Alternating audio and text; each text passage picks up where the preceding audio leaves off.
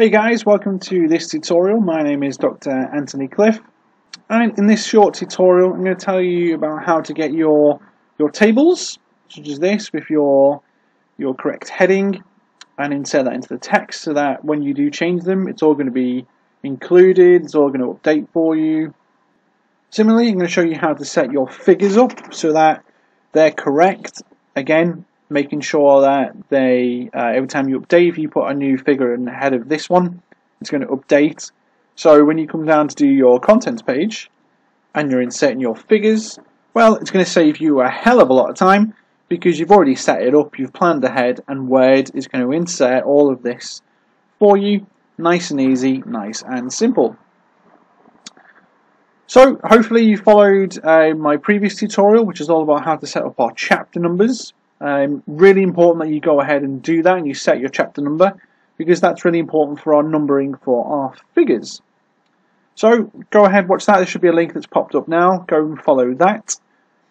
So you've done your work, you've included that, you've added all your information in there, you've followed the steps so far I put in my tutorials, and now you're coming down to putting your figures in and making sure that they're correct for each kind of section that you've got separately before you then put it into something like this, your main thesis. Okay, so the first thing I'm going to show you is if you have a figure. So you've got a figure, you've put it in. I'm currently on chapter 4, just as an example I pulled out from my thesis.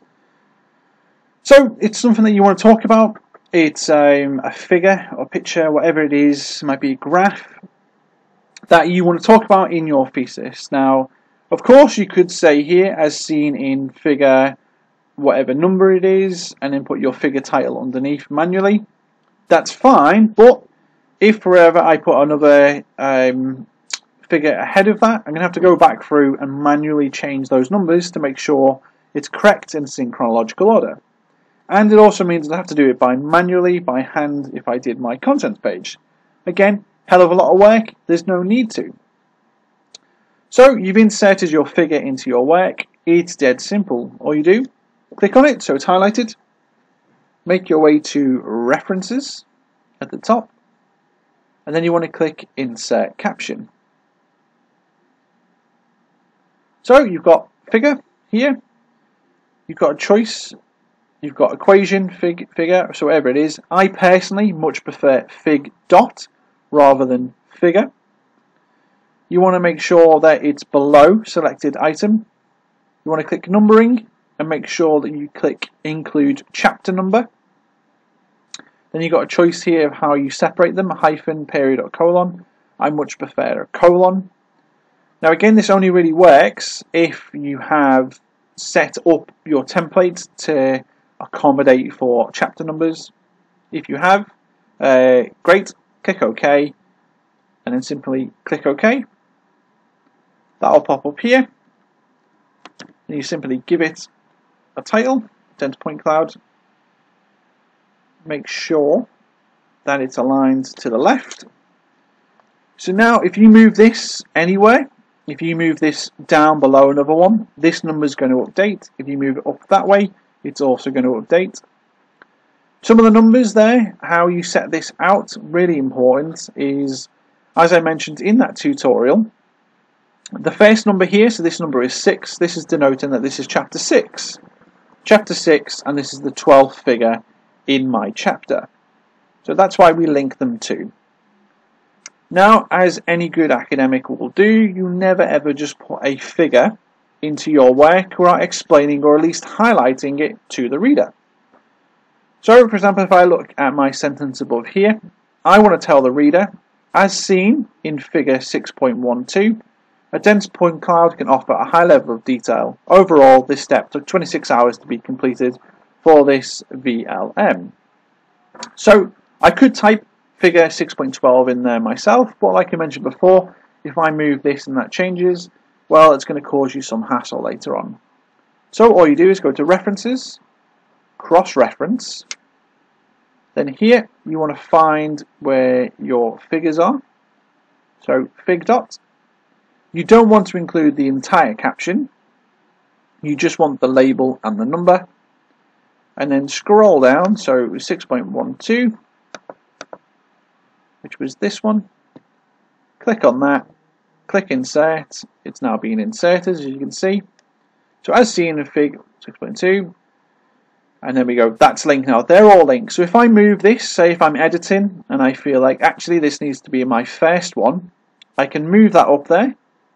Simply right click, update field, and it will update all of them to make sure that they're all correct. Now that's the same for your contents page as well. So I'll show you how to do that for a table now. Okay, so let's say you had a table. So I'll just delete this and show you how I've done that.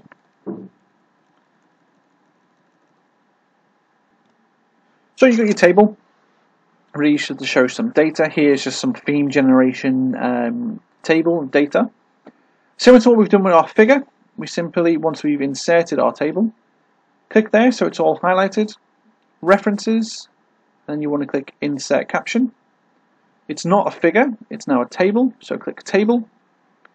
You always want your table headings to be above, so remember your figures go below, your tables go above, so click select above item. Then click numbering, make sure your chapter is ticked, click OK, and I'm going to change that actually this time to a period in between them. Click OK, click OK. That's going to pop up there, and I'm just going to give it a name, so theme map example. And as we mentioned before, you always highlight this to the reader as you go. So an example of part of a theme map generated from the questionnaire of open-ended questions can be seen in, and it's going to be table 2.8. So as seen in, we go to cross-reference, we find table, we just click only label and number, a 2.8 theme map example, insert, close, add our space, and there we have it. So that's all going to update. If we add anything above this or below it, it's all going to add into line. Obviously, it's the first time that you do this. This will be number 1 rather than the 8th one in the sequence.